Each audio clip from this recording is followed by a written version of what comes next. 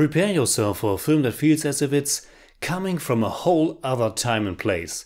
Today we talk about Pawel Pawlikowski's beautiful, sad and bittersweet Cold War. Dwa serduszka, cztery oczy. Oj, oj, oj.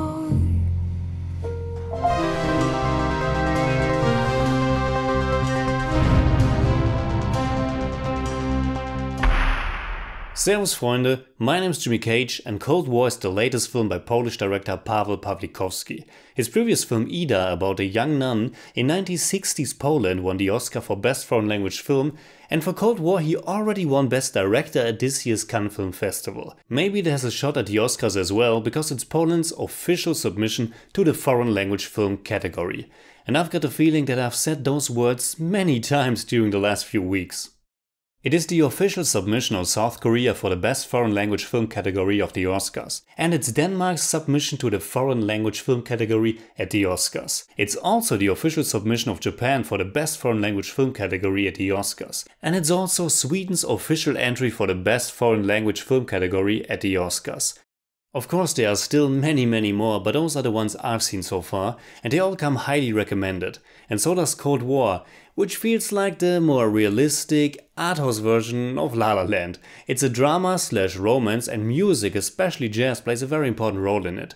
It's a film about a passionate love story between two people of different backgrounds and different temperaments. The story is inspired by Pawlikowski's own parents and their difficult relationship.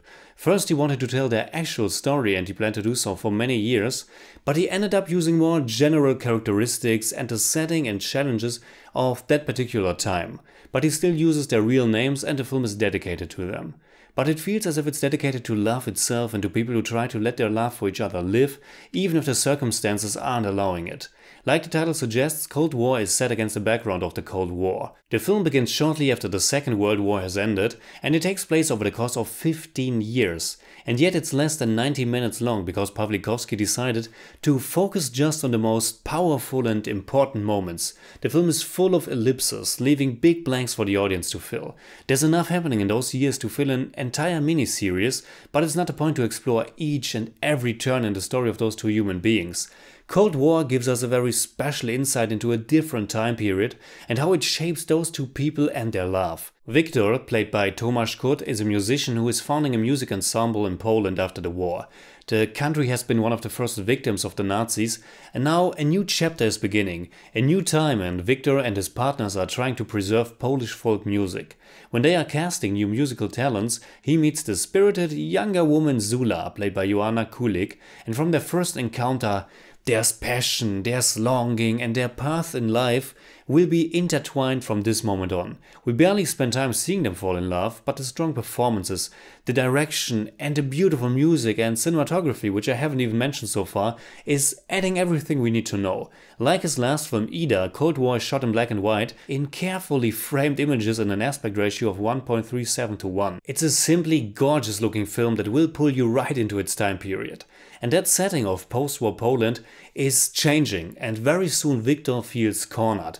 Under the growing pressure of the state, his ensemble starts to be used for political purposes, and he knows that there won't be that freedom that he needs.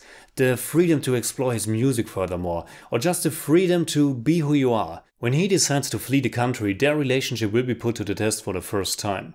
Or maybe it's not the first time, since there's a lot going on that's not explicitly told in all details. Again, more like the opposite, the film is full of ambiguity and mystery. Zula doesn't have the same desire to escape the strong ties of the regime. In creating her character and the way she behaves, director Pawlikowski and actress Joanna Kulik had Lauren Bacall in mind. Bacall had this smoky and powerful presence and that kind of sarcastic aura. She and her husband, the one and only Humphrey Bogart, did some iconic films together. And indeed, Viktor and Zula are a bit reminiscent of their on-screen chemistry and fierce romantic relationships. They won't be able to be together, yet they are yearning for each other all the time. And it's not that their link is only bringing out the best in each other, often it's very destructive as well. Cold War is dealing with those personal demons. It's passionate and at the same time distant because we witness many years in such a short amount of time. The film is about life in exile, the challenges of keeping his or her identity in a different culture. And of course it's also about the life under a totalitarian regime and how it affects everything. And it's also about music and how it is used to articulate emotions, ideas, shifting relationships and so on. If you have the chance to check out Cold War, you should do so. So in German I'd say, Cold War erzählt von einer starken Liebesgeschichte in einer unerbittlichen Zeit. Es ist ein sehr persönlicher Film, der zeigt, wie kostbar und zerbrechlich, aber auch wie unzerrüttlich und alles bestimmt die Liebe sein kann. Eingefangen in wunderschönen Bildern und durchdrungen von betörender Musik. I give Cold War 8 out of 10. It's more like 7.9, but I don't do that.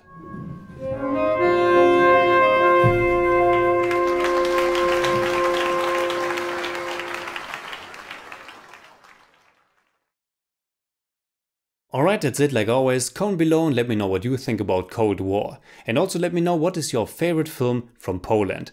My next review will be with Dennis the Bodymeister and we will be talking about the Indian movie Aruvi. Until then, you can hit me up on Twitter, Facebook and Instagram simply at TheJimmyCage. And if you enjoyed this episode, please give me a thumbs up, share, subscribe, whatever you like. And make sure you hit that bell for all I have to tell.